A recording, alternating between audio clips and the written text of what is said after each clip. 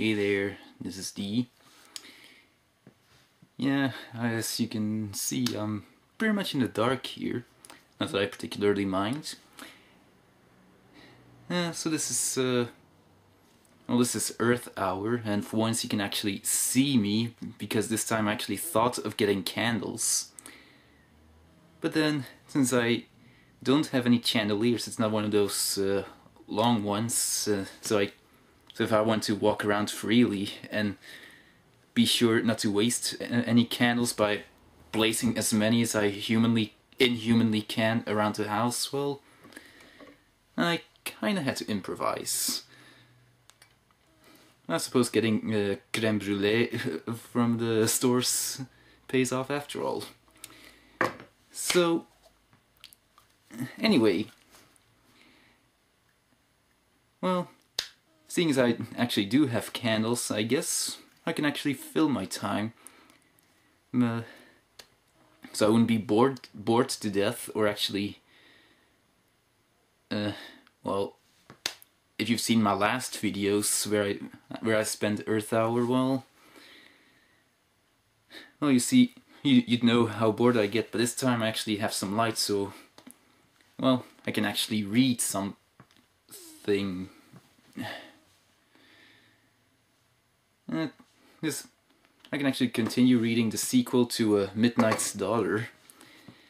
Yeah, I know what I've said before, that wasn't particularly a good book, but what I also said is that I actually began reading this book, but then I found out it's a sequel, so I had to read the original first, and now I can actually finish reading the sequel. And any of you who expects a review from this, well, I'm not gonna make a review about this book, or at least I don't think I am going to, because from what I've read so far, well, I suppose this book has been an improvement since the last one, but although it still has quite a few faults, but anyway, if I were to make a video about that, it would be just too brief, so I'm not gonna bother. Oh well. Anyway, so much for the introduction. So the rest of this video is pretty much gonna be me trying to live through the hour.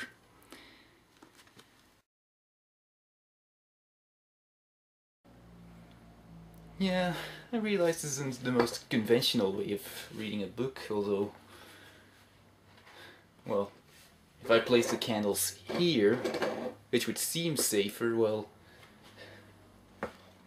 I can't actually see the text this way, and even if I could, well, keep it too close and well, you can guess the outcome, so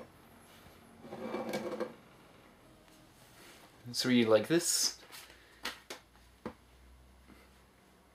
I can actually see the text. It does kind of make me wonder how people used to use candles way back when they wanted to read something. Well, I'm guessing at the time they didn't use this type. Well, I suppose with the lights, not being able to use the lights right now, you really don't know what you're missing until it's gone. As much as obvious.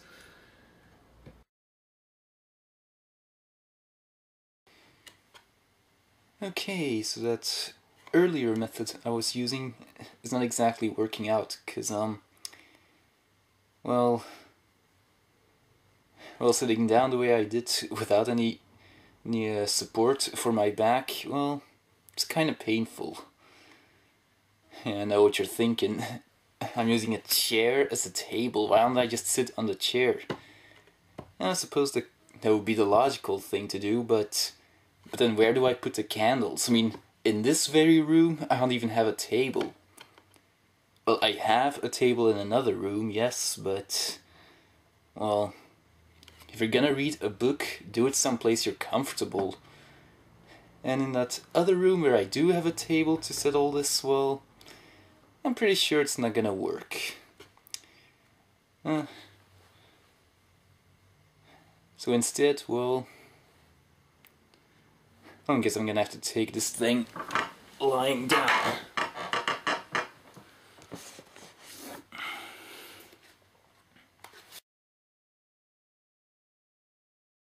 Okay, so I decided, well, I can't spend an entire hour just plain reading a book, especially if I'm making a video about this, so why don't I do something a little more interesting?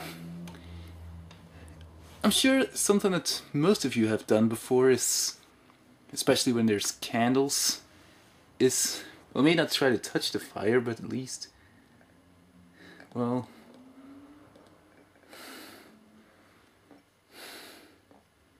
get some of this candle grease on your fingers.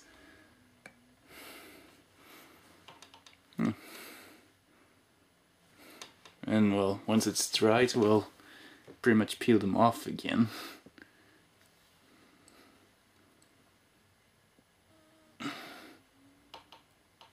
Well, not particularly exciting, I'll admit that.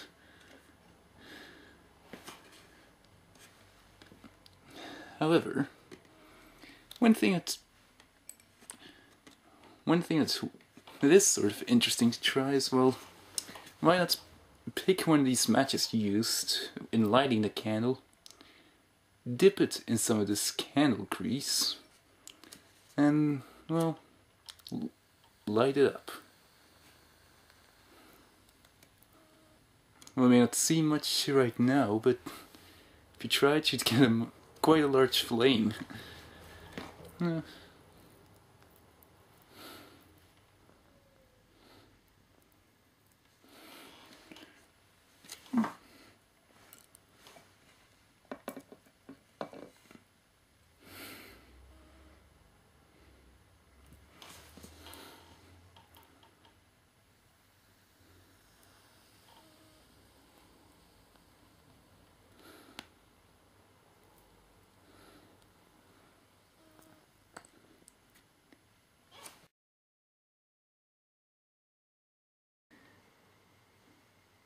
Here's a fun fact. It is said that the longest ad ever made lasts about 7 hours. Now I'm not sure what it's advertising, but the ad in question is about, well, a candle that is burning up.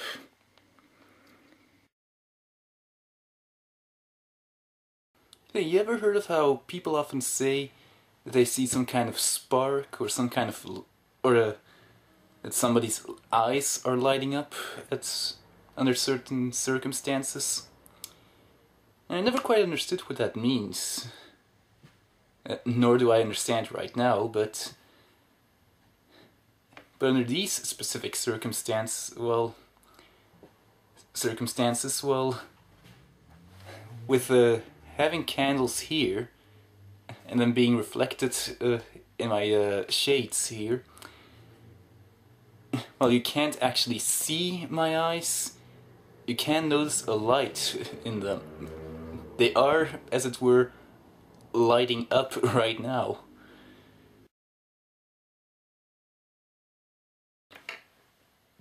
Well, got about a minute left until this hour's over, so yeah, what to do?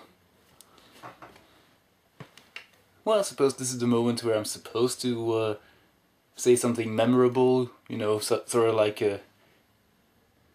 an end of the year speech or something along those lines. Well,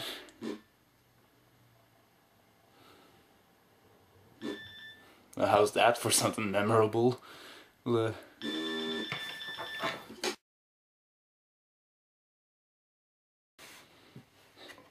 If I was gonna make a speech, I'll have to wait for next time. This was D. I'm signing off.